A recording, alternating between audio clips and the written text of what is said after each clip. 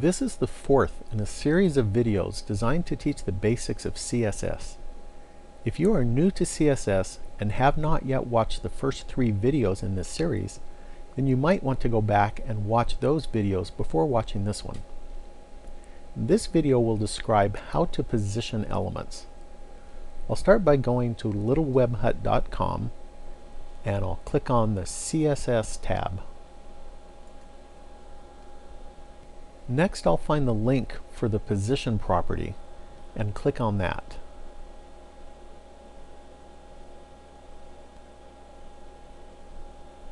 This page describes 4 different methods for positioning elements. They are static, relative, absolute, and fixed.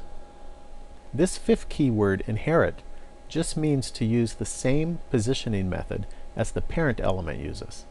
This keywords section down here has a good description of these different positioning methods. You might want to come back to this section after watching this video to reinforce what you've learned. Let's look at an example that uses all 4 of these methods. I'll click here on the test button. And now I'll press the view button to display this example. For this example, there are 4 div elements that we can see right here, and each of these div elements contain a P element and an H1 element. We are going to apply our positioning styles to these P elements. Each of the P elements has a different ID value so that each of the P elements can be positioned using a different positioning method. The first P element, with the ID attribute set to TST1, will use this style right here where the position is set to static. The second element has its ID attribute set to TST2, so this is the style that will be applied to that element, and here position is set to relative. And then the third will be positioned using absolute, and the 4th P element will be positioned using fixed positioning. So here is our first P element that uses static positioning, and here is the text down here in the example. The static positioning method allows the browser to automatically lay out the element according to normal flow. Normal flow lays out elements in the order that they appear in the HTML code. So, for instance, inline elements are placed on the same line until the line runs out of room, in which case a new line is started underneath.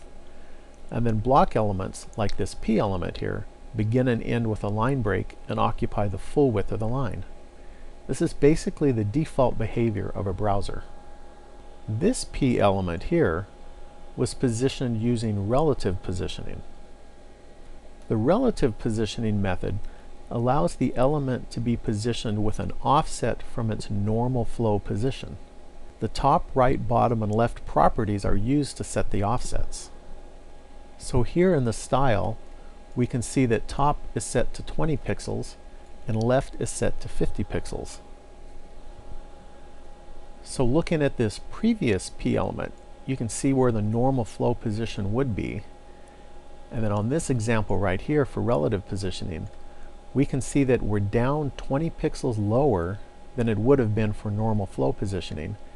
And we're also positioned from the left side 50 pixels from where the normal flow position would have been. This next element down here uses absolute positioning. This method allows the element to be positioned at an absolute position relative to its containing block. So to use absolute positioning, it's important to understand what the containing block is. The containing block is the nearest ancestor element whose position property is set to relative, absolute, or fixed. You can find this definition of a containing block back on our previous page. Here it is right here. So again, the containing block is the nearest ancestor element that has its position property set to relative, absolute, or fixed. So back to our example.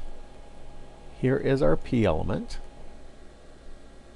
The closest ancestor element is the div element here, since it contains the p element. So we need to determine if this div element is set to relative, absolute, or fixed. So if we go up to the top here, we can see that we have a style that sets position to relative for all div elements. So since the div element uses relative positioning and the div element is the ancestor of the p element, the div element is considered the containing block of the p element. You'll notice also that for the div element, the background color here is set to a color of lime.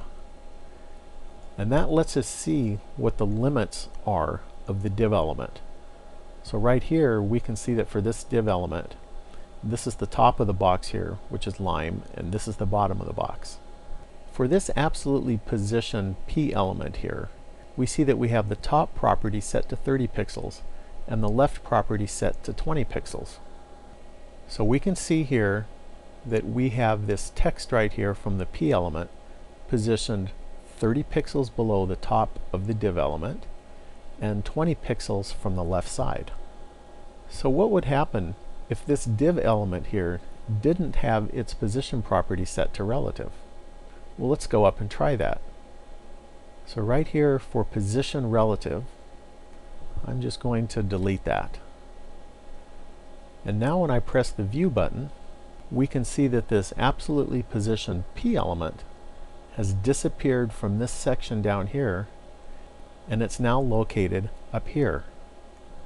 And this is because this p element is no longer located with reference to that div element. So what is the p element using now for its reference? If there are no other ancestor elements that have a position value of relative, absolute, or fixed, then the reference will be the page origin. So now let's go down and look at our last p element here that we have positioned using fixed positioning. The fixed positioning method allows the element to be positioned at a fixed location relative to the browser window. When this positioning method is used, the position of the element does not change even when the browser window is scrolled. For this example, the top property is set to 325 pixels and the left property is set to 60 pixels. Here is the top of our browser window right here. So you'll see that this text within the p element is located 325 pixels below the top of this window here, and it's also located 60 pixels from the left side of this browser window. And now if you watch this text while I scroll the window, you'll see that it stays fixed even when I'm scrolling. And I can scroll from left to right also, and this text will stay in a fixed position. Well, that summarizes these 4 positioning methods and concludes this video. Thanks for watching, and please subscribe and leave a comment.